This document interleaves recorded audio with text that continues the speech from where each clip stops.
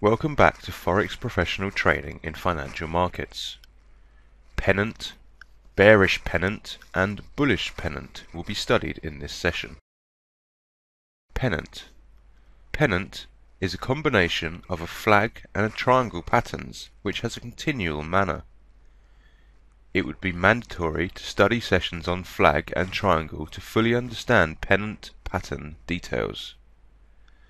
Pennant has a shaft-like flag pattern, while rectangular shape of a flag is replaced with a triangle shape. Bearish Pennant.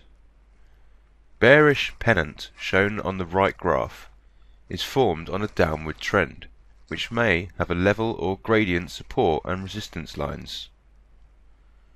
Resistance line never has a downward slope, while a slope of the support line never forms upwards.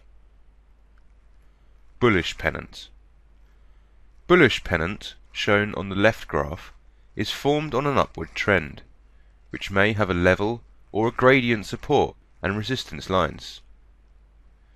Resistance line never has upward slope, while the slope of the support line never forms downwards.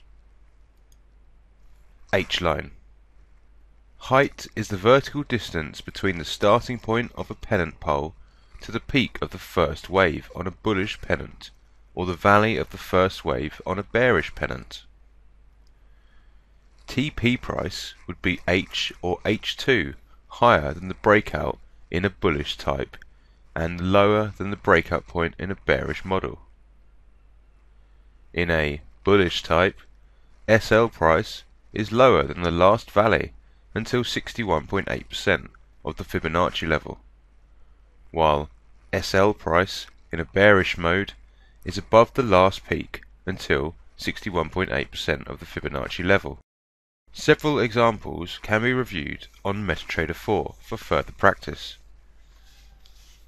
On a daily time frame of gold chart, a triangle pattern has been formed and the market price is assumed to decline. TP price can be specified by drawing a Fibonacci on the first swing, from its peak to the valley. A trader can draw a pole on the trend, thus a bearish pattern can be formed. TP price around 500 pips can be calculated by relocating the H trend line to the breakout point. If a trader considers a triangle pattern, then TP would be less than TP amount in a pennant pattern. Pennant patterns are formed regularly on gold symbols. Another pattern on a downward trend, if a trader considers a pennant on this example, then TP would pass H2 pips. On a longer time frame, like a monthly time span, there are numerous pennant patterns.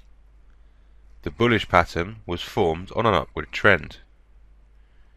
A triangle pattern shows us around 2000 pips TP price over the breakout point, while a pennant pattern indicates 3222 pips higher than the breakout spot.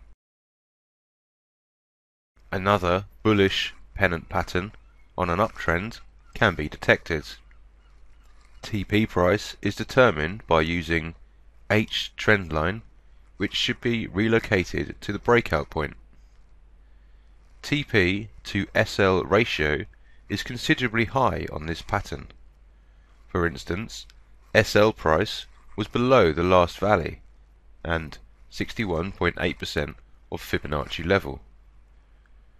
There is another significant level on 50% of Fibonacci level that can be used to specify SL price in this example. That concludes this session. Until next time and another session, take care.